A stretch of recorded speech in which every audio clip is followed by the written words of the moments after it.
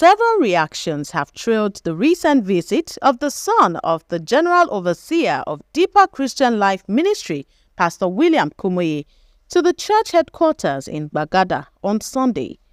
Deeper Christian Life Ministry, popularly known as Deeper Life Bible Church, on Sunday held a special service at its headquarters in Gbagada to celebrate 50 years of the ministry's existence.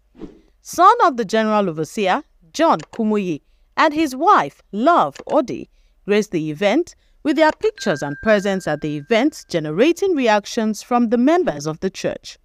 Recall that John Kumuyi got married to Love Odi, the daughter of a Deeper Christian Life pastor in Jamaica in 2013, and their marriage generated a lot of controversy due to the choice of outfits. The couple, who have so far lived a low-profile lifestyle, are blessed with a son, Jonathan. At the special Thanksgiving service, John Kumuyi and his wife joined the General Overseer and his wife, Esther Folashade, on the pulpit to receive the presents from the church leaders.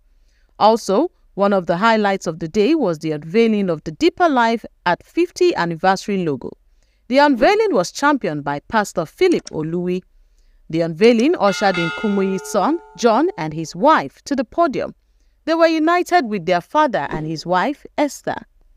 At Uzo Ekene on Twitter, responding to the pictures, wrote, "Hope say dem go give him chance to talk, sha." While at Mastermind wrote, "Me wey dey Gbagada no see picture snap. This oppression is choco." At Chibuike wrote, "Wow, thank God.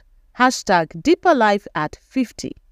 Asking about Jerry, his brother, at Frimpong Jr. wrote, "John, where's Jerry, please?"